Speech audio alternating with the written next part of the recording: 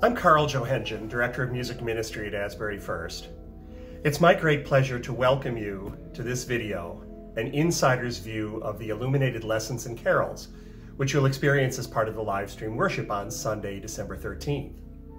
My partner in planning this service is Lucy Durkin, who in addition to teaching art history and art appreciation at the Eastman School of Music and the Memorial Art Gallery, has been the driving force behind Asbury First's Envisioning the Passion Good Friday services over the past 25 years. We are so grateful to Lucy for generously sharing her vast knowledge of and passion for art on sacred themes. I hope you enjoy this presentation in which Lucy will share her perspective as curator and that it will enhance your experience of the Illuminated Lessons and Carols. Please be sure to tune in on Sunday, December 13th at 11 o'clock or visit asburyfirst.org to access our worship archive. Thank you, Carl. My name is Lucy Durkin, and together with Carl and Stephen, I've selected and designed the presentation of the images you'll see in the Sunday service on December 13th. The 73 images in the service offer lots of different things to enjoy. They span 1,500 years from the 6th century to the present. They represent 18 nationalities plus one from outer space. They can be found all over the world, from here in Rochester to Port-au-Prince, Haiti, and from Paris to Seoul, Korea. And they show lots of different media, from enamel plaques to a carved cameo gem, a tapestry, ceramics, sculpture, prints, and of course, paintings. And while I wish I could talk about all of them, I want to highlight a few of the images that are particularly interesting and want to call your attention to some themes that run through the presentation. The first two images are actually quite atypical for 21st century observers. The first one, it became our cover, or almost our theme image, of the Christ child knocking at the door of the believer's heart, which is an engraving from about 1600. It's actually one of a set of at least 24 different depictions of the Christ child and how he conquers, guards, and defends the believer's heart. As I said, they're not common images in our world today, but were very, very popular in the 17th century.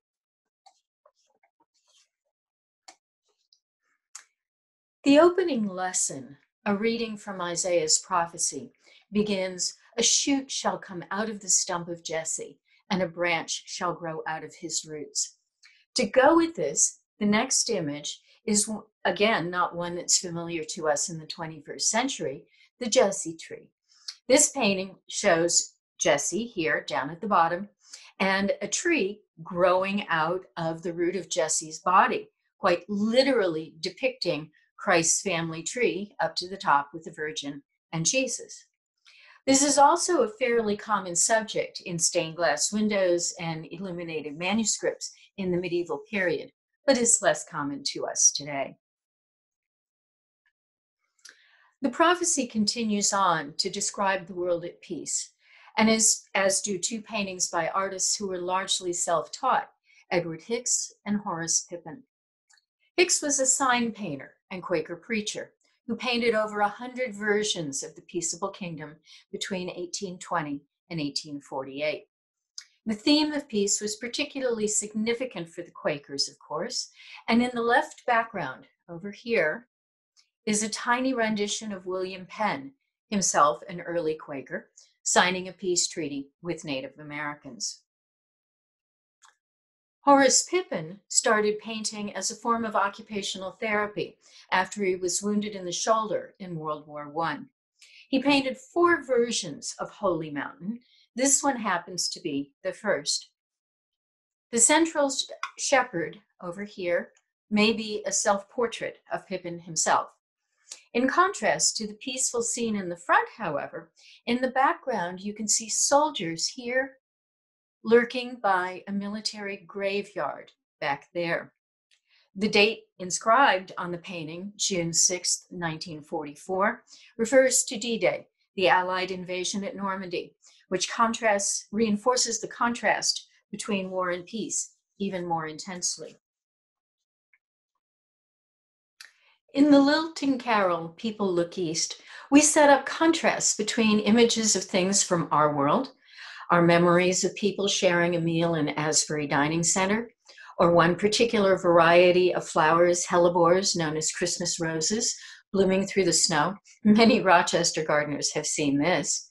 And we juxtapose them with the characterizations of Jesus himself in each verse, when he appears first as the guest,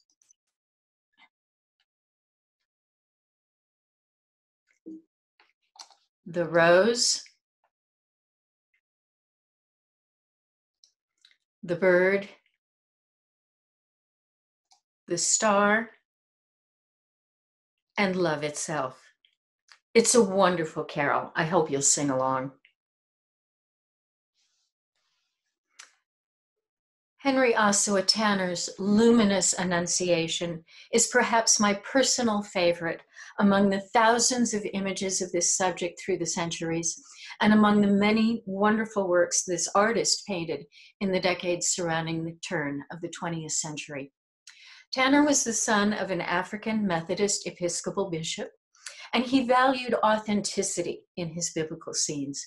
He went to what was then called the Holy Land just 2 years before he painted this scene to see the sights for himself. He put Mary into a simple dwelling that you might see in Nazareth. What makes this more special is not just the fidelity to the setting, but to the emotional authenticity of the encounter between this heavenly being who has no form, no wings, no halo, just pure and luminous light, and the young woman who is just beginning to grasp that her life has been inalterably transformed. Somehow I don't hear actual words being exchanged in Tanner's space. To me, this is a silent communication between two pure spirits. This painting makes the astounding courage of Mary's response, "Here am I, the servant of the Lord," compellingly real, immediate, and somehow entirely natural. Tanner is one of several Black American artists whose work you'll see. We saw Horace Pippin's Moving Holy Mountain 1 earlier, and there also are works by Romary Bearden, who in 1941 painted this quiet and introspective visitation scene when Mary meets her cousin Elizabeth, who is pregnant with John the Baptist. Or Clementine Hunter, another self-taught artist like Horace Pippin, known not only for her depiction of biblical scenes, but for works which captured the realities of Black Southern life in the 20th century. You've also seen a work by Alan Rowan Cricht, whose exquisite woodcut of the Holy Family in repose closes the carol, People Look East. This was printed on white paper with black ink, then hand-colored and gilded with thin gold leaf applied to the background in order to make it glow with heavenly light. Several of the images present what you could call prequels or foreshadowings as part of other scenes. One of these is the Annunciation with the Fall of Man by Fra Angelico. Once you look past the gorgeously colored Virgin and the angel, and by the way, that vivid blue paint is called ultramarine. It's made from the powdered mineral lazurite, which is found in lapis lazuli. And at the time, it was more expensive than gold. But look over on the left, and you'll see Adam and Eve being expelled from the Garden of Eden. And above them, you see God's hands up here, launching the dove of the Holy Spirit, which is coming down the rays of light, to represent the incarnation of Christ, to redeem the original sin of Adam and Eve.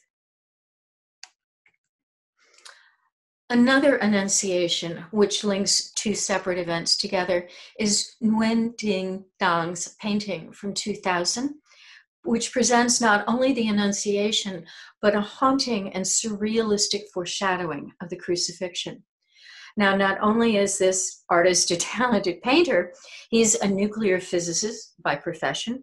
He was born in North Vietnam, educated in Moscow and Paris, and is now working in Japan. Contrast his modern work with this 15th century image attributed to Benedetto Bonfili, and you'll see how old the tradition of linking episodes across time is. Over 500 years separate the paintings, yet the message is so clear that while we're in the midst of joyful celebrations, Christmas means so much more because of the Good Friday and Easter to come.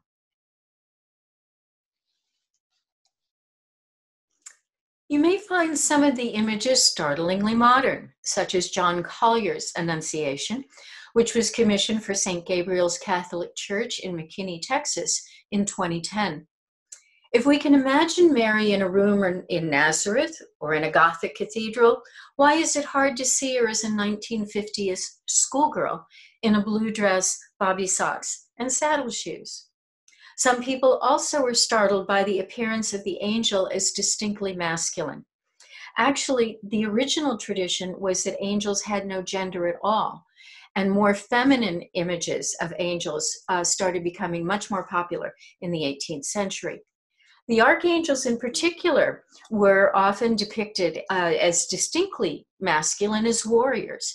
Here's the Archangel Michael in particular with a sword or a lance in his hand battling Satan. There's so much to unpack in this image that I could have spent my whole time on this one alone. It's a glorious explosion of color and detail that measures approximately 3 feet high by just over 1 foot, 14 inches wide. It was probably the left wing of a 3-part altarpiece, the remainder of which is now lost, meaning that what we're looking at today was not meant to be seen on its own. Imagine the richness and complexity of the original whole. This is a classic example of an artist incorporating a visual language of symbols into an image. Many of these symbols would have been instantly recognizable, whereas others are less well known and really challenge the viewer to puzzle it all together. The most common icon in Annunciation scenes is the stalk of lilies, which represents the purity of the Virgin Mary. It's sometimes carried by the angel, sometimes it's in a vase, as you have in the image here in the lower right foreground. If you put all the details together, you come to the conclusion that the message of this painting is really the relationship of the Old Testament to the New. According to scholars, the structure of the church itself can be interpreted symbolically. The dark upper story, with its older style rounded Romanesque arches and its single stained glass window of Jehovah, flanked by scenes from the life of Moses, refers to the former era of the Old Testament, which is being surpassed here in the moment of the Annunciation. The lower part of the building is in the newer Gothic style with pointed arches. It's already illuminated by transparent triple windows representing the Trinity, which refers to the era of grace of the New Testament, supplanting the Old. The floor tiles depict Old Testament stories that many believed foreshadowed Christ. 2 in particular, down here, David beheading Goliath, closest to the bottom edge, and above, Samson destroying the Philistine temple, are both Old Testament events which prefigure the salvation of humankind through the coming of Christ. The red upholstered footstool likely refers to Isaiah chapter 66, verse 1. Heaven is my throne and the earth is my footstool. The rich brocade of the angels' robes with the luxuriant cloth of gold and exquisitely detailed gems testifies to the importance of the textile and gem cutting trades in the region where this image was painted in Northern Europe. It was then called Flanders and is modern-day Belgium. 7 golden rays stream in the window from the upper left. Each ray represents one of the traditional gifts of the Spirit: wisdom, understanding, counsel, fortitude, knowledge, piety, and fear of the Lord. A dove descends on the longest ray, representing the Holy Spirit that overshadowed Mary, causing the incarnation of Christ. And finally, the words that the angel speaks in Latin, Ave, gratia plena, Hail Mary, full of grace, are abbreviated and written so that we can clearly read them. A-V-E, G-R-A, and the little squiggle above means it's been abbreviated, P-L-E-N-A. Easy to read. However, the response of the Virgin Mary, also in Latin, Ecce ancilla Domini, here I am, the servant of the Lord, is written E-C-C-E-A-N-C-I-L-L-A-D-N-I. There's our squiggle indicating that it has been abbreviated.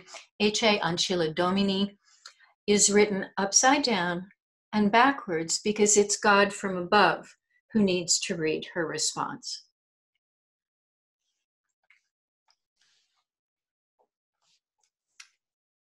In the story of the visitation between Mary and Elizabeth, the gospel says that the baby leapt in Elizabeth's womb upon hearing Mary's voice.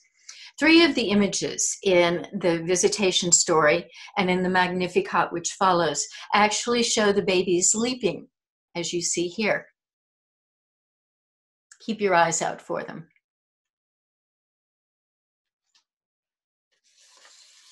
This image of Mary and Elizabeth is one of the most haunting and evocative ones I've ever seen. Käthe Kollwitz was one of the most skilled printmakers of the 20th century.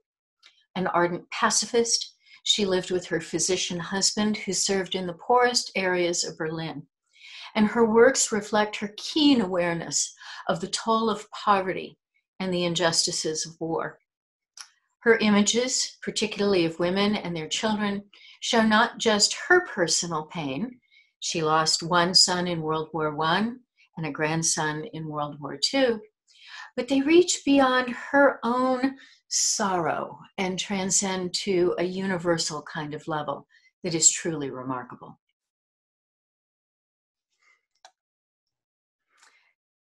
This tiny gem, quite literally, is a cameo.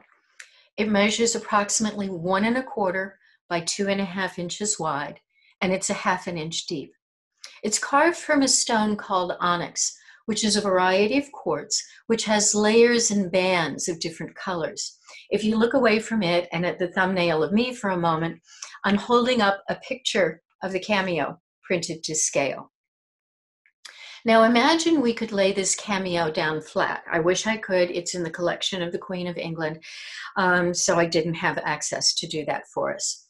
But imagine that it is a stone as it was originally with layers of different color. Here's a more modern cameo. Most people think that the white was carved out of one stone and somehow attached to the black of the background. This actually isn't the case. This is one stone carved together. Now, when you look at our Magi cameo, you'll see that there are actually about 5 different layers of colors, which starts at the very top with a dark translucent amber, then a lighter translucent amber, then a slightly chalkier white and gray, and then the black, which is the background. What this means is that the artist who carved this worked from the top layer down. So he worked from the dark, there's Kaspar's face, to the next layer of darker, heading towards the lighter amber, carving the areas first and then the next layer, and so on down, essentially working backwards to reach the black background. Remember, this is only a 1/2 inch deep, which is about the distance from the base of your thumbnail to the tip of your thumb. Imagine the patience, devotion, and skill needed to create such a tiny treasure.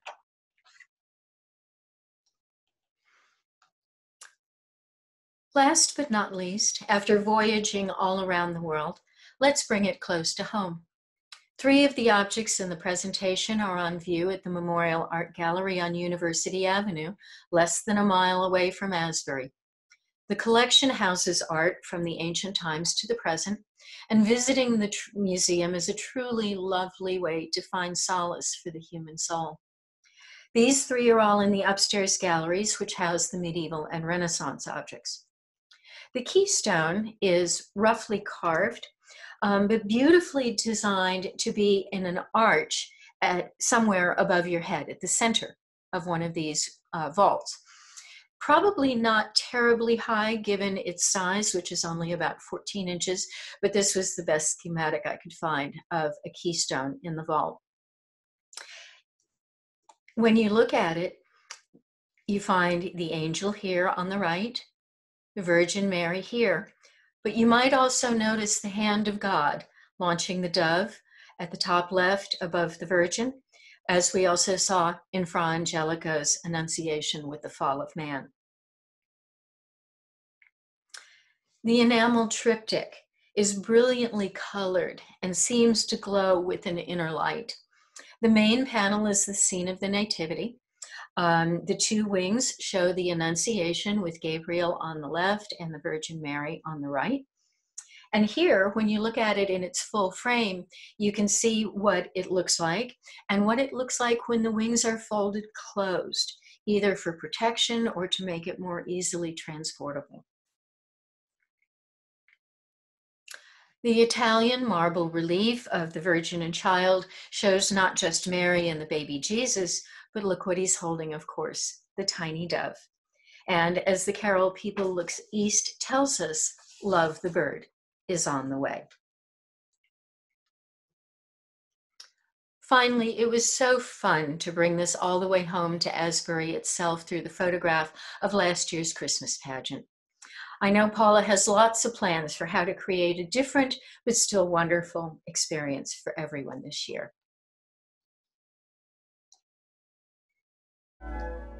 I hope you've enjoyed this preview and will find comfort, excitement, and joy in the service itself. Many thanks go to Sarah Brubaker and the stellar tech team who have made so much possible, and of course Carl, Dwayne, the singers, and Stephen. It's been a true privilege to work with everyone in putting this all together. We all hope that you will see something that makes your heart sing. Thank you.